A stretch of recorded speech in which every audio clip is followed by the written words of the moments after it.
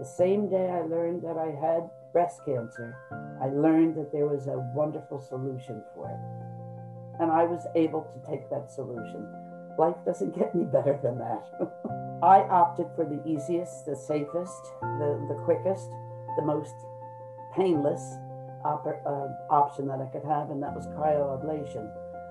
I was fortunate enough to be at Central State Hospital in Freehold, which has a women's center, a great women's center.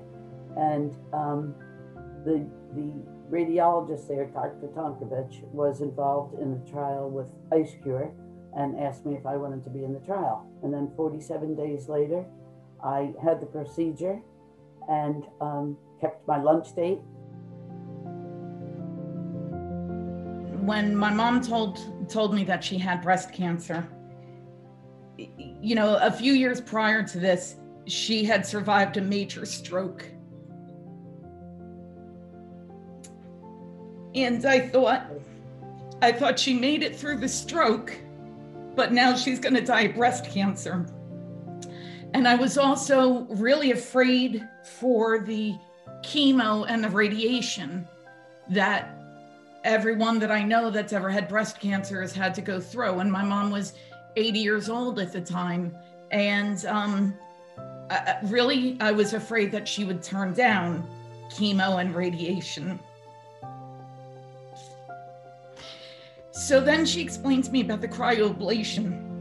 And then she had it. She had the cryoablation. She drove herself to it. She didn't want anyone to drive her. She actually couldn't have anyone drive her because she had a meeting to get to right afterwards, a lunch to get to.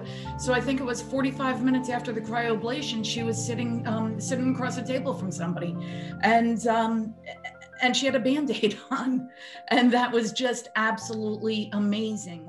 Well, number one,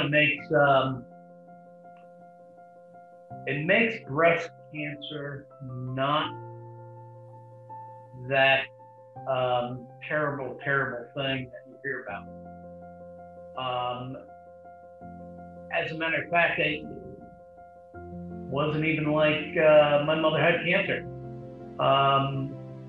And, you know, that word, that C word, is such an intimidating, overbearing concept. And with IceCure, it wasn't anything to worry about.